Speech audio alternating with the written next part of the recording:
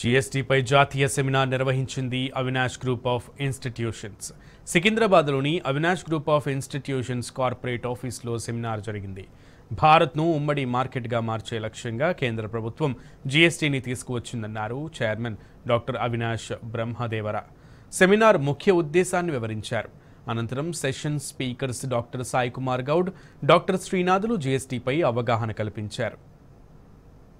Yes, at Avinash Group of Institutions, we take so much of pride in hosting this event today. I would like to first of all congratulate the entire team of Kukatpalli. At Avinash Group of Institutions, we always look forward to ensure that we enrich the education values that is imbibed into the students. So we just don't go only with the theoretical aspects of it. We always try to imbibe both the perfect blend of theory as well as practical aspects. And towards this, our mission is to ensure that each student who joins the commerce education, who joins the commerce profession as such, would definitely be able to make the nation pride.